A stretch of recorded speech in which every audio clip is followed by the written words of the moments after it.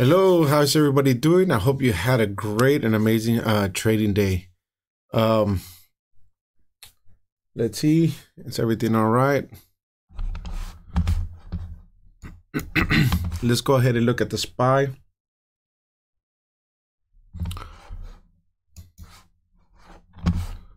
Give a minute here for someone to connect.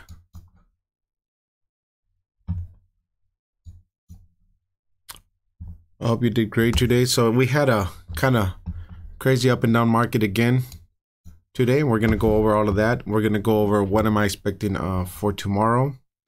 And so let's go ahead and start with the SPY. Give me 1 second. Let me share the video really quick. As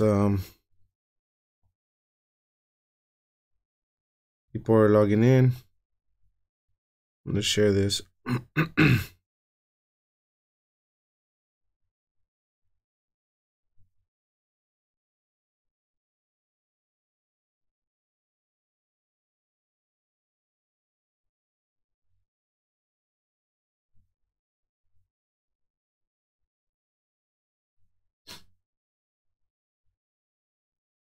All right.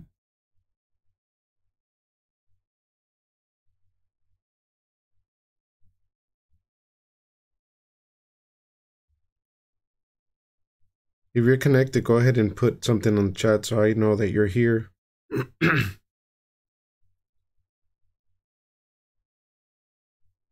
ahead and post a comment so I know that you're listening.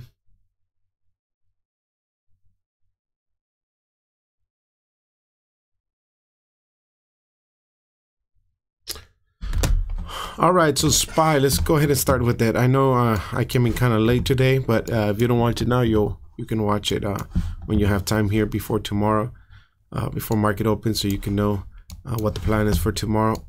So SPY, again, we had another flat top type of day, you know, with momentum down. We did get, you know, close with some green volume, which is good. So again, for SPY, in order for me to be bullish, all right, we have to create some sort of reversal pattern.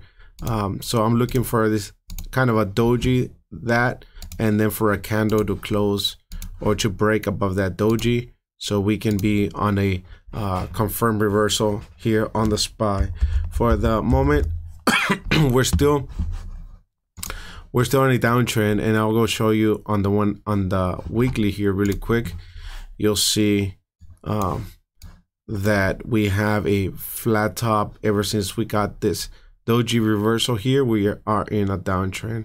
I said possibly we can come to 339 if the market continues to go down. You can see this big candle here on the weekly. It hasn't been pretty, but we've been getting through it. So here is the 1 hour, guys, and what I'm looking for the 1 hour is this downtrend break. Downtrend to break. If we can break this downtrend that we have here, okay, we can break this pivot at 440.17. You know, our target would be around this area and then potentially that area. If we can get above that, then possibly we're gonna be in a reversal. If we can get above this 480 area, then we'll be in a potential reversal.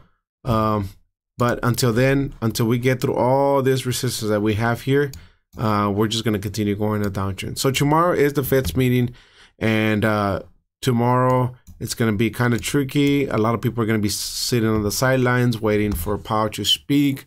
Everybody's going to kind of be just watching. I don't expect a lot of volume. I expect a lot of sideways movement throughout the day until Powell speaks, and then according to what he says, you know, we can expect the market to rally into a possible recovery, or to just sell off even more.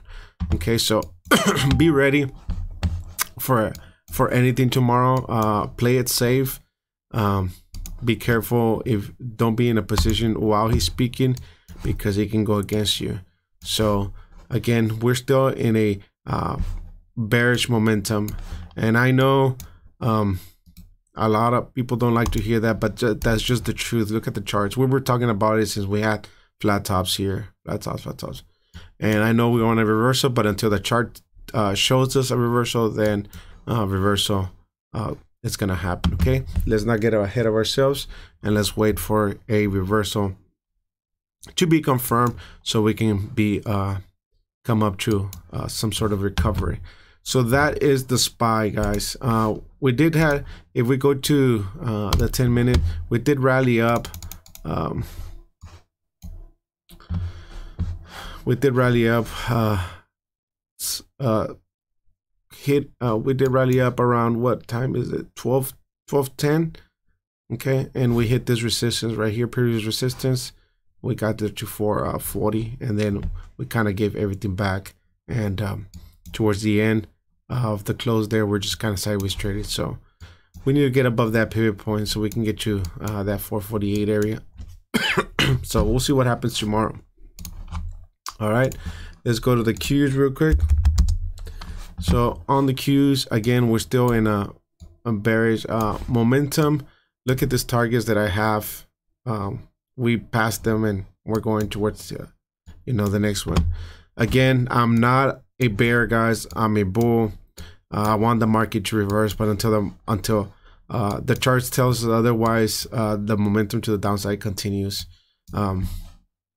We did have an inside bar today, which is good.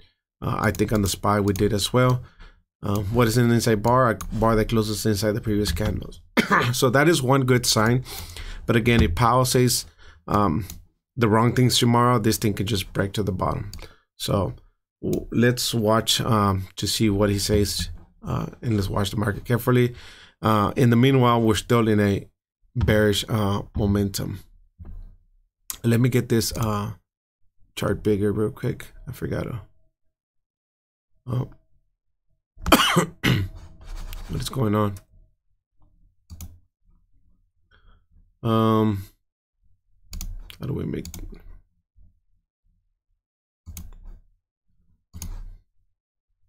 detach? To make it big. There you go. That better?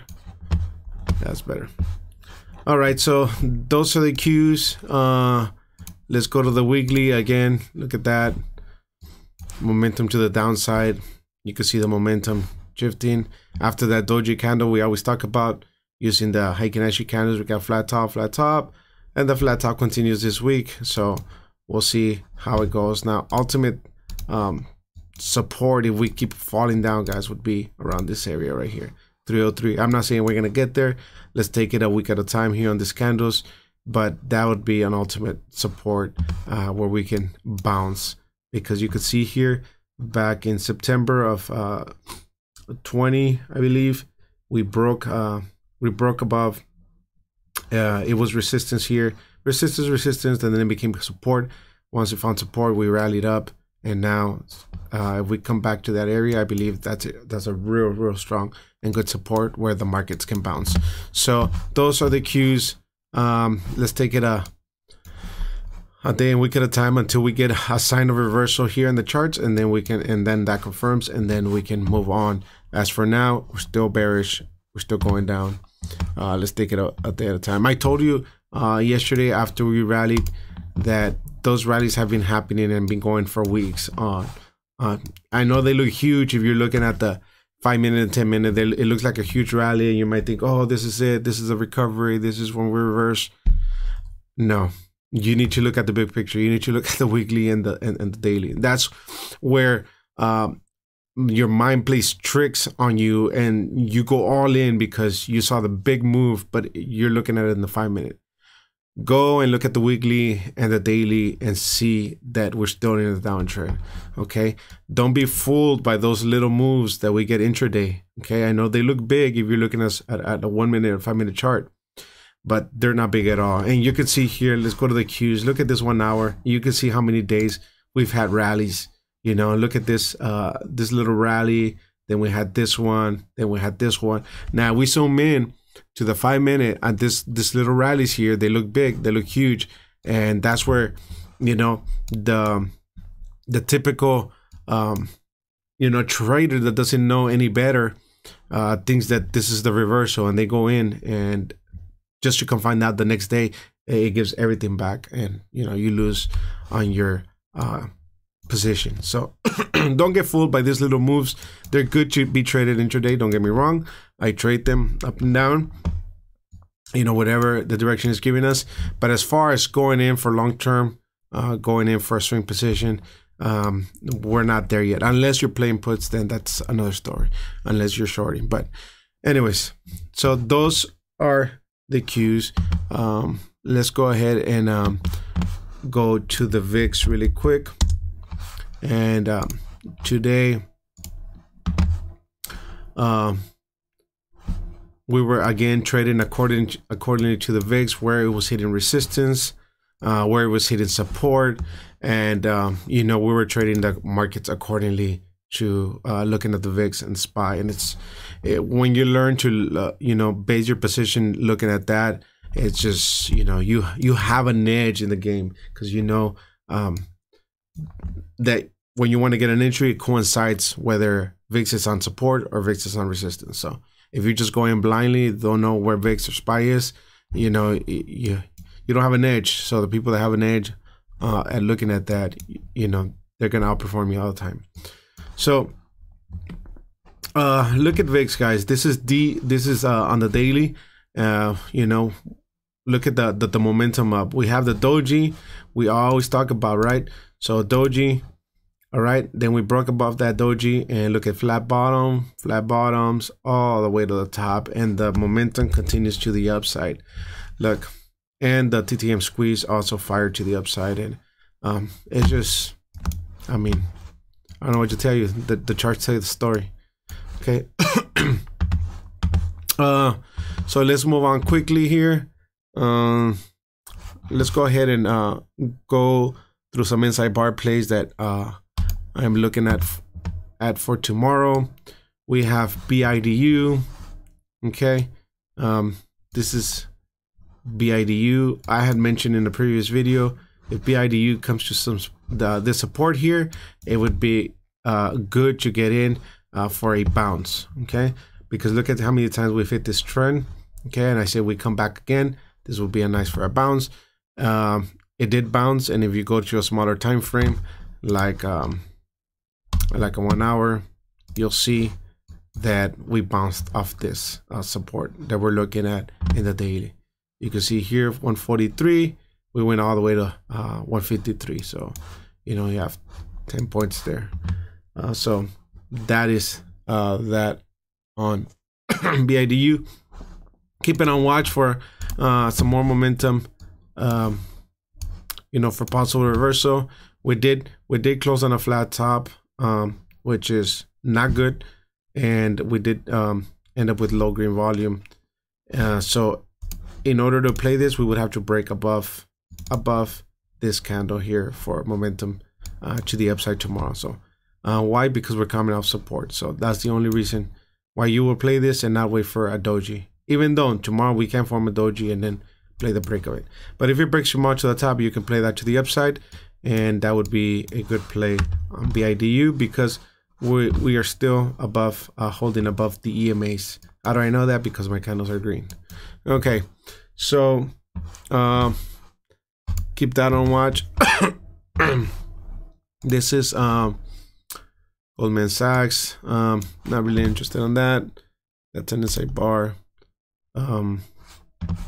Dollar Tree. If you like something like that, inside bar, look at doji candle. Okay, and now we formed a flat bottom, which is a good sign for a potential reversal. We do have to break above this area, 133. If we could break, then we have room, okay, to this area right here, our resistance. All right, so this would be our targets if we break above this area of resistance. Let's remove that, and let's put this area right here. Okay, so we break above that, that would be first target. Okay, so SPY, oh, we already went over it. Also had an inside bar. Okay, Home Depot. Okay, Home Depot. Okay, this is what we're looking for, guys, right here. Home Depot. You see that doji? Okay, we played yesterday. Now we have an inside bar inside the doji.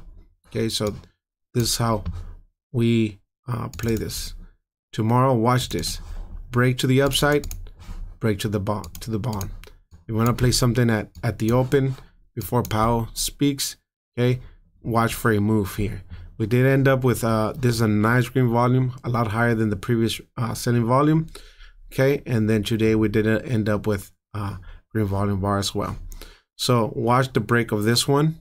Okay, so let's go ahead and put HD here in the watch list. And then we're watching this one for momentum.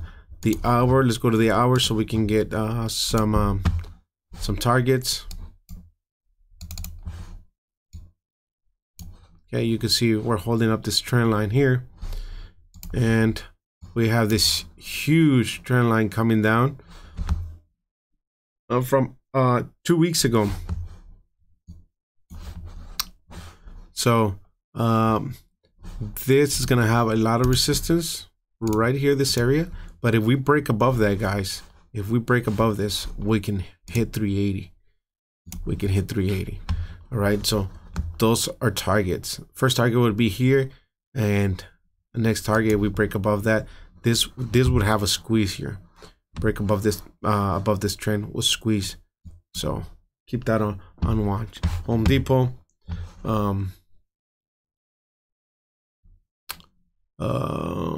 As a matter of fact, they upgraded the buy price to target 420. Okay, so that on watch. GM.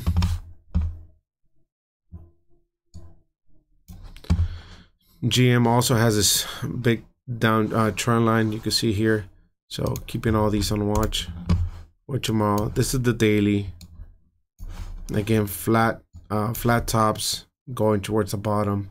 This is area of support. There's some good areas to, if you like dip buying, or if you're more conservative, wait for a doji like this. Okay, to get in for a reversal. But right now it is an inside bar, so watch the break to the upside or to the downside, and you can play that accordingly on GM. GM doesn't move that much, so you know you don't have to worry about being very volatile. This is Ford Motors. You can see we hit the target that we had there, and yeah, and we bounced off of it. So great if you're watching the videos. Again, inside bar, we're watching the move to the top and to the break to the bottom. So put F if you like Ford Motors for a play. Put it on your watch list for tomorrow. Then we have Airbnb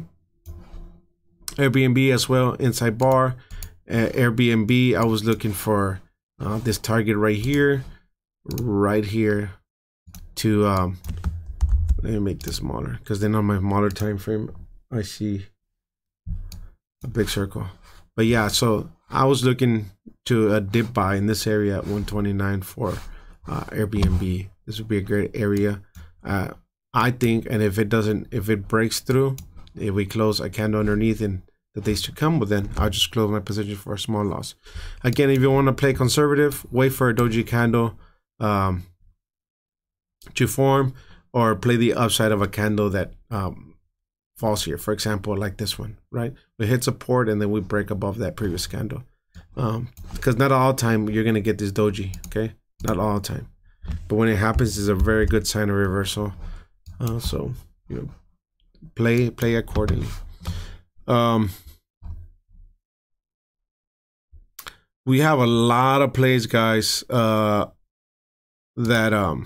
are inside bars. This one too, cost. We broke this trend. I believe cost going to continue, probably to come down to about this area, but we'll see what the market does and if it doesn't rebound. But the way it's looking, every time we break a trend, what happens is we come and test the trend and then we come down. That's the psychology behind breaking trends. PayPal. PayPal again, right here. we're looking for this bear flag that we had here, or wedge pattern, whatever you want to call it. We're looking for a break to the up or to the bottom, and you could see we came to the bottom, and it's been trending down ever since. So that's an inside bar. So watch tomorrow for continuation if it breaks below. We have a lot of bars, a lot of inside bars. We have lift as well. eBay coming off support here, this trend line. So eBay potentially bounce if right tomorrow up to this trend right here. So keep that on watch. Twitter. Oh, Microsoft is on watch big time. This one had good earnings, and even though it had good earnings, this thing sold off big after hours. If you could see, we can go to the 15-minute. You could see this real long candle wick that came down all the way to 269. Then we held support here at this area, superior support, and then we came back to our resistance. So keep Microsoft on watch. It had no reason to come down like that, but again, that's just the market, you know how crazy it is right now, how volatile. So be watching Microsoft for tomorrow for a potential move up. Did have good earnings, so keep that on watch.